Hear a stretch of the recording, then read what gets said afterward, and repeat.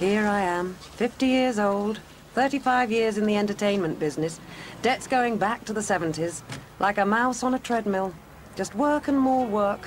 My God, I've come through a lot.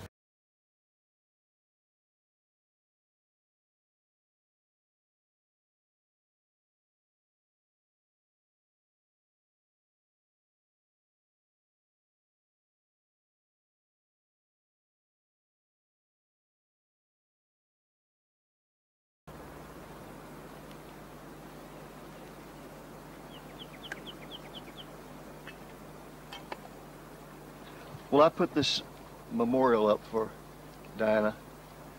Her favorite color was purple, so I surround her with purple, her favorite color, all year round. The reason I'm changing it right now is because the deer come and eat it.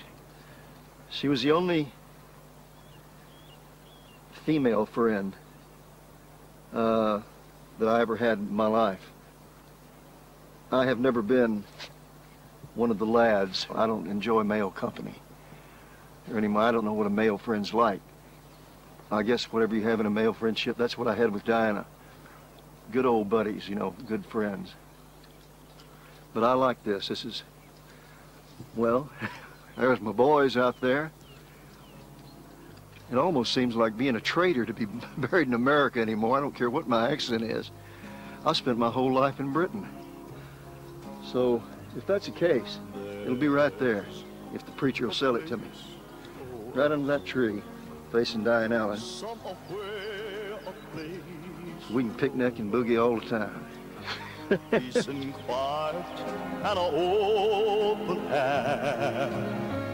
Wait for us somewhere. Since I stopped drinking, it looks like I'm going to live forever.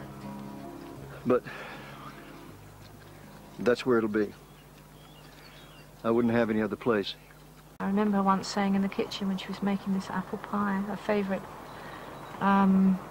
dessert, you know, the homey sort of Sunday lunch thing. I don't know, Billie, she said, I seem to have gone from a gambler to an alcoholic. But, you know, she kind of liked the wild side, I think, of that, you know. Well, she was in love with Alan. The only thing that bothered Diana about Alan was his drinking and his dependence on being around her 24 hours a day kept him from going to work.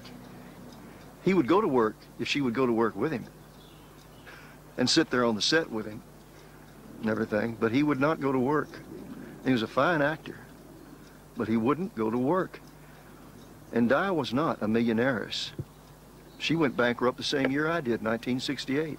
There are about 3 people I've ever met in my life who have an aura, a definite aura, and who, when they walk into the room, the lights go out or something, you know, they just have this magnetism. Dors was one of them.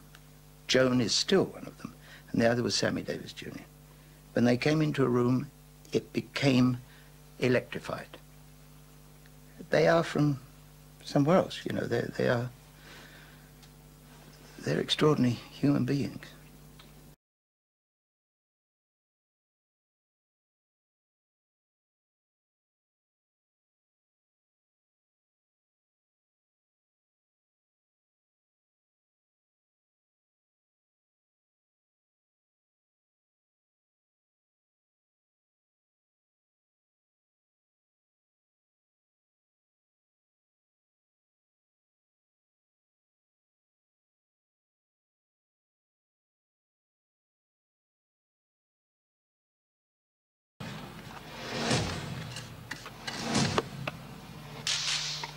Another meal for the deer.